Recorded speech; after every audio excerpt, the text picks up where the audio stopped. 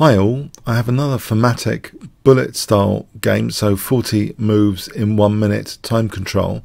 Leela Chess against Stockfish, 5 on 1 CPU, and they're forced to play mega aggressive openings. So in this game, Leela Chess plays e4, and we have the Scotch game, but in particular now we have the dreaded Halloween Gambit, so thought to be quite unsound, but can sometimes get very interesting games, especially in blitz chess.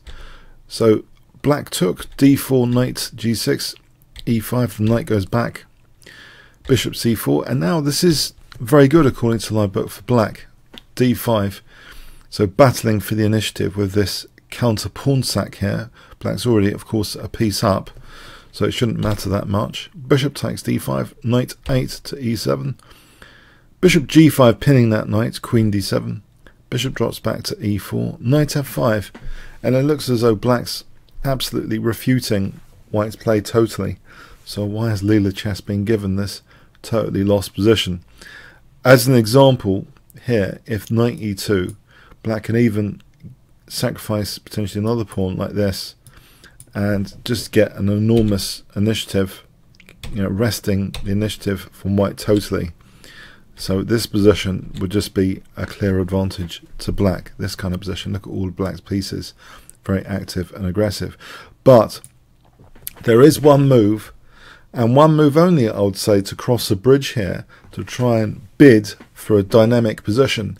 This is the one opportunity, otherwise black will be always better basically in this game with reasonably good play from both sides. Can you see what white plays in this position? If I give you 5 seconds starting from now.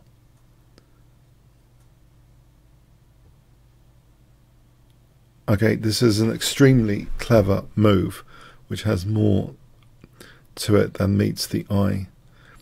Queen d3. The ambition to castle queenside here is revealed. What about the centre collapsing though with queen takes d4, you might ask, especially to try and get the queens off. Let's have a look.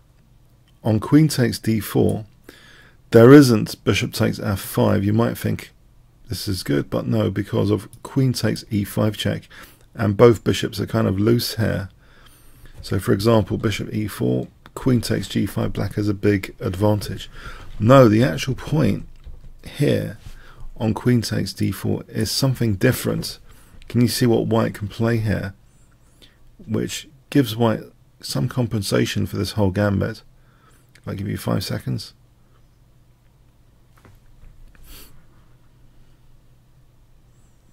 Okay, queen b5 check is actually the idea. Queen b5 check. So, well, one of the better ideas. So on c6, bishop takes c6 check, and winning this rook. Now black only has a small advantage here. We could carry on as an example like this. It's not entirely terrible for black. So basically, this is this creates still an interesting position. Queen d3 on queen takes d4. There's still an interesting position, but black here took with the knight, and now this is even more interesting in many respects. White castles queenside. Black supports that knight. f4, and actually this is kind of annoying now for black, this position. Rook b8, knight d5, bishop e7, and white snaps off that dark square bishop. Knight takes c3, the knight goes back, queen g3, which exposes an attack on the queen, queen c7. The bishop is preserved here, bishop h4, black castles, rook he1, and white actually does have some compensation in this position. The queen's targeting the king. There's a potential for f5, f6. This is a very nice precaution move, though, against the tactics. If f5 immediately, then there's knight d4, threatening knight e2 check. And also, look, f5 is loose, so there's no time for this because of knight e2 check forking king and queen. So a very nice precaution move against knight d4 here. You know, this king b1 you can just take on f5. So rook he1, very solid as the prelude to going for it on the king side. b5, f5, and black countersacks a piece here because it's pretty dangerous. Basically, if knight d8, bishop takes e7, and then f6, so forking queen and threatening queen g7 mate, for example, like this. So black countersacks the piece. So white's doing well now. White's actually doing well, and in fact, after this, black's busted basically because of the dark squares. Bishop f6. This is lethal on the dark squares. b4, c4, making sure black hasn't got counterplay against white's king. Knight d4. So the bishop's attacked here. It just drops back to e4. Bishop b7. Bishop c2. And here, at this very fast time limit, knight takes c2 was played, and white could actually just totally win in this position with queen g5. That's the most incisive clinical move, to get on with queen h6 here. It's difficult for black to do anything. Trying to get the knight back to e6 here, we can just take it off, and then queen h6. And there's only a few spike checks. If we follow a few spike checks, well, maybe even say it, but it's just spike checks. So mating on g7. So basically, it is all over here after queen g5. But inaccuracy at this time control, king takes, queen c8, and now there's a bit of a nuisance with the queen coming to f5.